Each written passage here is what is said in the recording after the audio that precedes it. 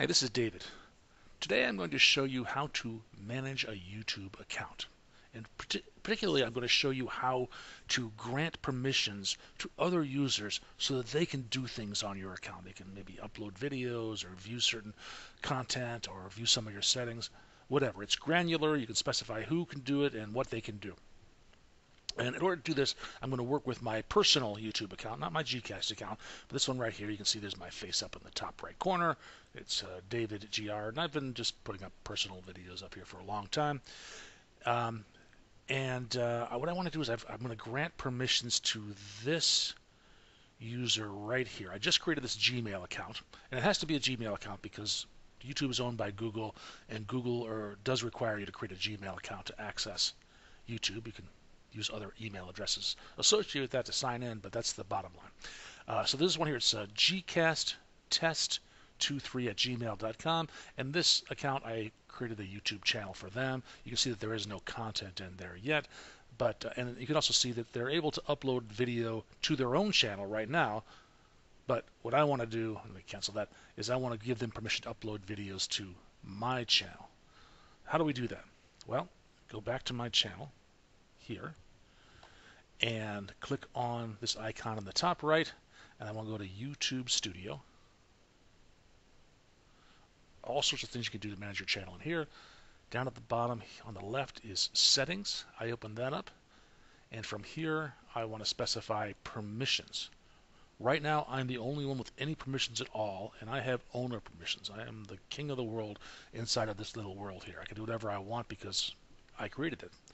But I want to allow others to do that, and to do that I click this Invite button up at the top, and then I put in the email address gcasttest23@gmail.com, and then I specify what kind of access do I want to give that person, and you can see there's 1, 2, 3, 4, 5, 6 different types of access, and they are in order of decreasing power. So a manager is almost like an owner. You can do all sorts of things here.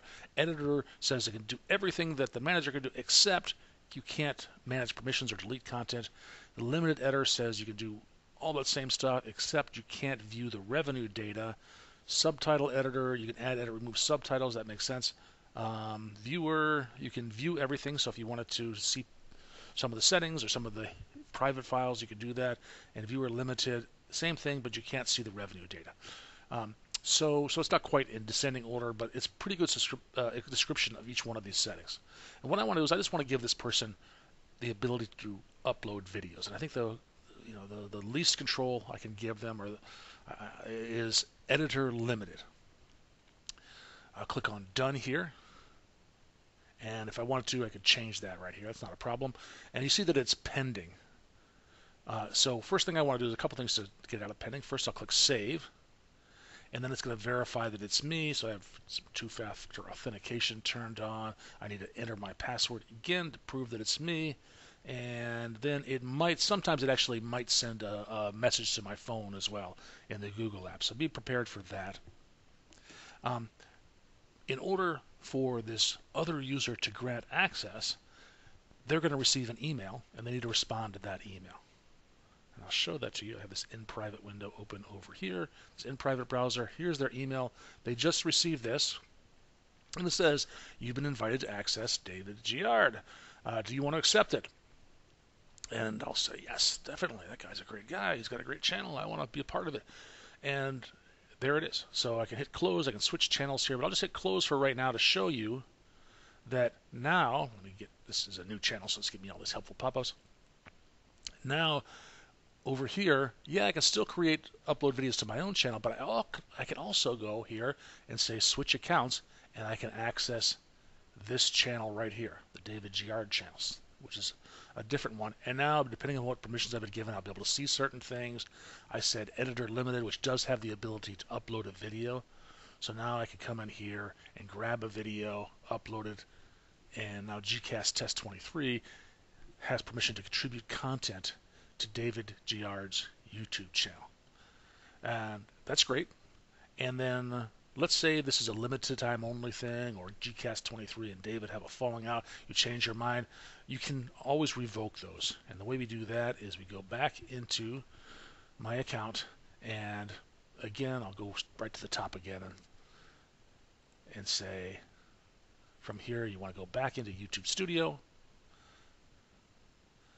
back into settings, back into permissions, and if you wanted to take this user right here, you see a little drop down right here, you can change the permissions they have, increase or decreases, or you can come down here and say remove access, because that guy was just abusing his privilege. I don't like the stuff he's uploading here. It's a confirmation, proceed, and it might give you some kind of prompt for password. It might be a two-factor authentication depending. I think because I've done that a couple times, it didn't do that this time. But now this other person no longer has the ability to access the internal workings of mine. So if I come back here and I say switch back to GCast test, now GCast test is back on their own channel, and when I say switch accounts, they no longer have access to my account. So in this video, I've shown you how to grant access to your YouTube channel to other users, how to set the access level, change that access level, and remove access entirely when you change your mind. This is David. Thank you for watching.